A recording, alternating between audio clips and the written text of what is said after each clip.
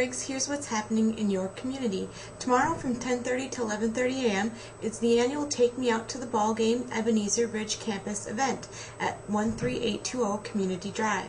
Celebrate spring and capture the flavor of attending a ball game. Minnesota Twins mascot TC Bear and St. Paul Saints mascot Muddona will arrive making a guest appearance and have an interactive game of baseball with campus residents and childcare children.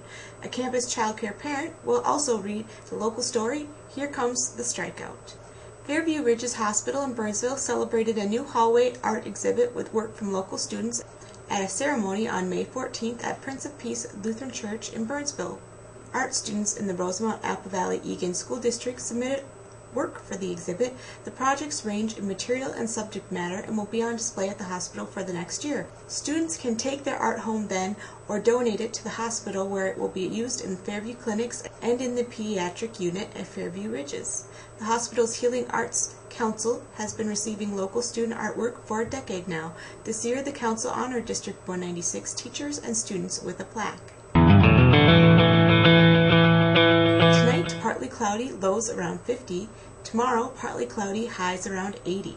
Students from Burnsville High School and Lakeville North and South High Schools played Picasso with 3 Scion XB cars during the Scion XB Design Throwdown Contest May 14th. Let's take a look. It was a beautiful day to break out the paint cans. May 14th, 3 local high schools participated in the Toyota Scion XB Design Throwdown Contest outside the Burnsville Performing Arts Center.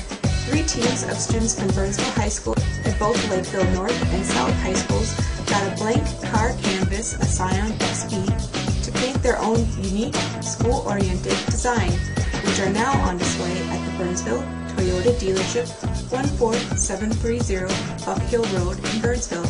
The public gets to pick the winner, and voting lasts until Monday, May 25th. You can go to www.burnsvillepac.com to vote.